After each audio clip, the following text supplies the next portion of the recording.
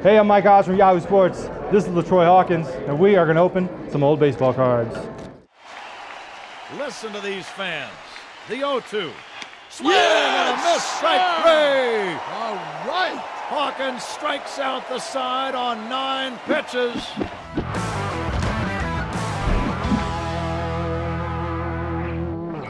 All right, LaTroy, we got some 1983 tops that you chose, some 1999 Fleer Ultra. You played a long time, but you did not play in the 80s. No, I was just about to turn 12 years old when that pack was created. Before we get going, talk about why we're here today. Still Got Game Foundation.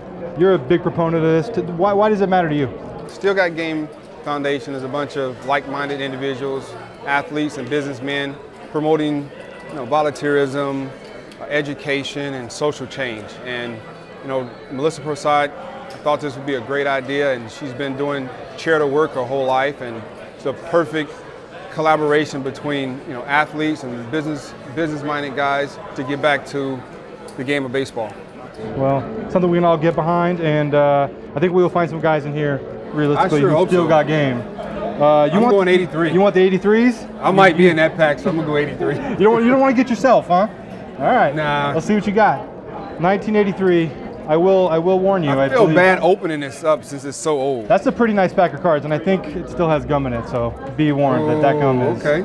These are for my money, some of the nicest looking cards of the 80s. They're very nice. Open it up pretty nice. Yeah. We'll tape that back if we need to. We do not tamper with the cards, folks. Whoa, okay. Bert Hooten. I know Bert. You know Bert? Yeah, I know Bert. How do you know Bert? He's the pitching coach in the Astros organization. Rick Manning played here in Cleveland. Darrell Thomas. You know him? Or was that no, that was just an inflection? Tom Brunansky. I know Brunansky. Tell me about Tom. Great dude. Played with the Twins. Hit some bombs. Had a cannon. He still comes around the organization from time to time. Nice. Jim Gatner played with the Brewers. They love him over there in Milwaukee. Great. I love that Brewers logo. And this guy right here, Big Tim Stoddard from East Chicago, Indiana. Grew up about less than 5 miles from me in Gary, Indiana. He's a legend. He's the only guy to win a World Series and a NCAA basketball national championship. Big Tim Stoddard. Were there a lot of players from your area when you were a kid to look up to? We had Tim Stoddard, Wallace Johnson, Farmer Brothers, Mike Farmer, Kenny Lofton, who I'm here with today. Wow. Lloyd McClendon, legendary Lloyd McClendon from Gary, Indiana. So I had Ron Kittle. So we had a few guys. They're a little bit older than I am, but I definitely looked up to them because I wanted to play. That's a good pull-in. That's a good card we just got. I've never had a Tim Stoddard card. Good. We got Gary Carter. R.I.P. He was a bad boy. Rest in peace. Mike Morgan, a former teammate. Mo Man, how you doing? Me and Mama. You were on this 80s pack, man. You were like, you wanted it, and then you got a bunch of guys. Mike Morgan went straight to the big leagues, I think, out of high school as a pitcher for Oakland. That doesn't happen that often. Mike Morgan, especially not today. Paul Householder, don't know him, but he was a big leaguer. That's quite a name, man. Yeah, but he was a big leaguer. Jack Picanti. These all tops. So my last 5 years from 2010 to 2014, Topps didn't do a card to me. Really? Like I didn't even exist in the major leagues. So in spring training 2014, that was the last picture I had to take for Topps. So I told him, I was like, why y'all taking the picture? I've been in the big leagues for the last 15 straight years, and y'all stopped doing a card to me 4 years ago. What are y'all doing?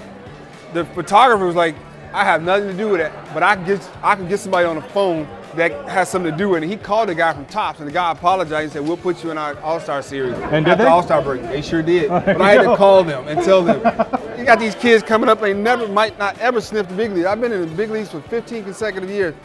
And I had to call them and tell them. Yep. Now what you got? Show me what you're working with. 1999 Upper Deck. So you said, conceivably, you could be in here. There's a possibility. Andy Bennis. Evansville University guy. Is it? Yep. All right. Him and his brother. Alan Pedro Martinez. Nice. That's a good picture right there.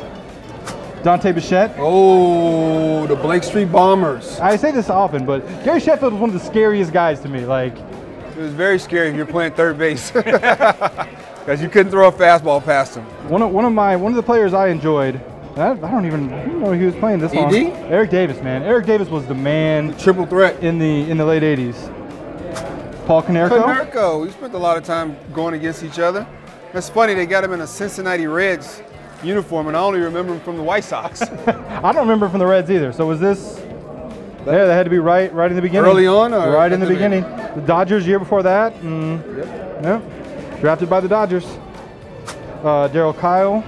DK, RIP DK. You're talking about a curveball. They say you can hear the seams on this curveball.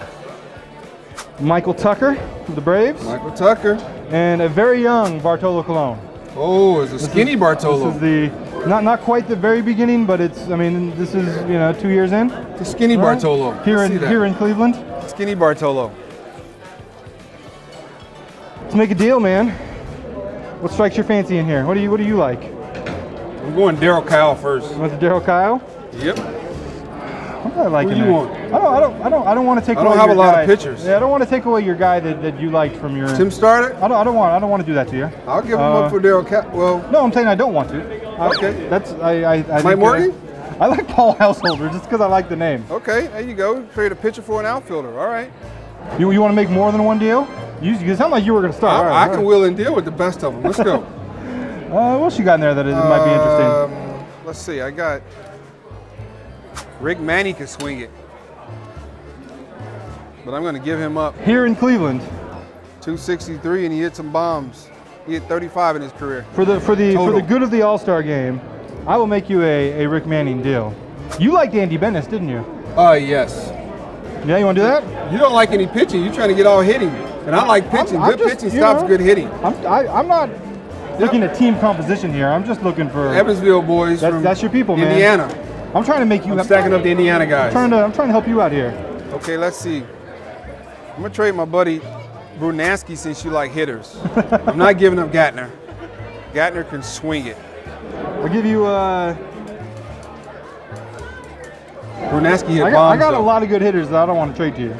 I don't want to give you Eric Davis or Gary Sheffield. No, I don't want those guys. But anyway. You like Darren Lewis? No, I like Dante Bichette. You like Dante Bichette? I like Dante Bichette. Why do you like Dante Bichette so much?